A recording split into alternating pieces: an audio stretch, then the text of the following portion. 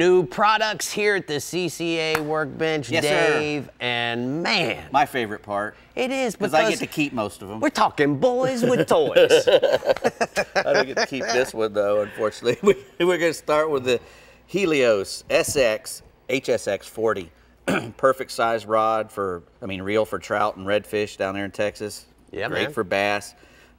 Should be good for anything unless you're going offshore and trying to catch a blue marlin. So Dave, when you're looking at a reel, what is it that you look for? Well, durability for one, and this thing's made to be durable and to be light. You know, especially if you're going to be casting a lot during the day. You know, a big heavy reel wears you down. I like this one because it's light. It's got carbon fiber side plates in the back. It's got this torsion control armor, they call it, the TCA, this aluminum frame all around the carbon fiber. Right. So it makes it really light, and you know it's still strong though. Right. It's got the machine handle and the big EVA handle. It's nice and fat. So Yeah, you're not feeling usually around. a small reel like this, they'll put little tiny handles on them. This one's got a nice big fat handle. So What about the bail? I love this bails. Is one of the best parts about this reel. Small spinning reels have a tendency to get the bails messed up a lot. And look at the gauge on that Right. spinning that bail. So it's not gonna, I think it won't get bent when you're bouncing around From the on a rough car to day. the truck Yeah. out into the boat, you know, you always got 4 or 5 of them pressed together. You're carrying 4 or 5 of them at once. It's a good way for the bails to get one, and that's the bail's usually the first one that gets Ported blown away. spool? Yep, just it's a machined aluminum spool, so they put ports in it to make it lighter, and no matter what kind of braid in there and what kind of drag you put on it, it's not going to crush that spool. You know what else I like since they've all come out with this is that when I spray my reel down in my cleanup phase, I actually can get into a place, and salt water, that's important. Exactly. Pretty work. All right, what else you got? Next thing, we've got some top water plugs from Gill Reaper Lures. This is called the Spitter. And you can tell it's got a little place for the water to come out on the bottom so it doesn't make a full cup.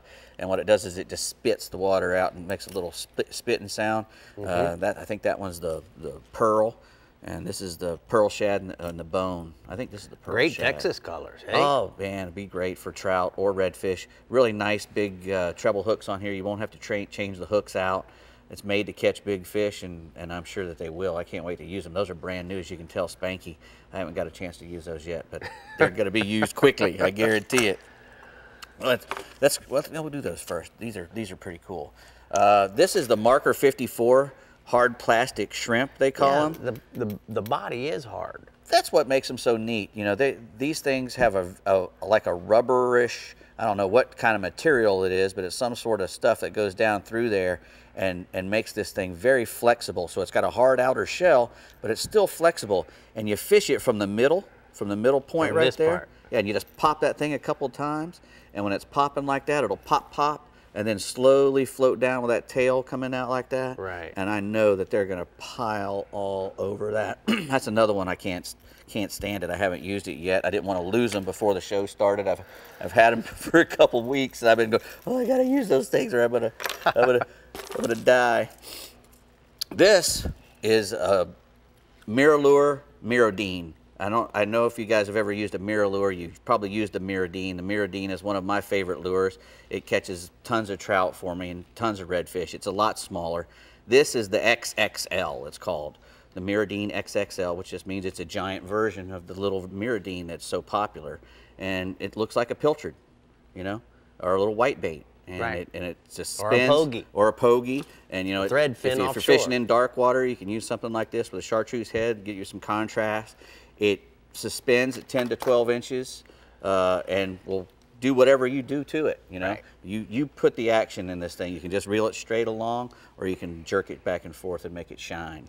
All right, what else you got? Well, this is perfect for Texas. You know, I was joking around with him earlier. This is the release ruler made by a fella here in Florida, but he does them for Texas and Florida and everywhere else. We got it. You got slam ones. This was for the trout, flounder, and redfish.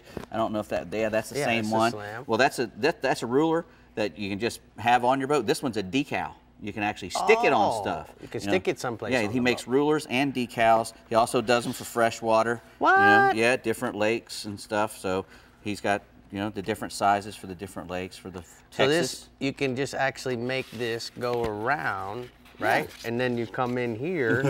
Yeah, no, that's not how. Is that how it works? No. How's it work, Dave? No, you just put your fish on the side. Oh, you lay it flat. You put his head right here. So we're not measuring girth here? No, no. I was measuring girth earlier, unfortunately. Oh, see, you threw me off. Yeah, but no, it's not a girth measurement. Also, and like I said, this comes in the stickers too. Stickers and or pretty work. Just a ruler.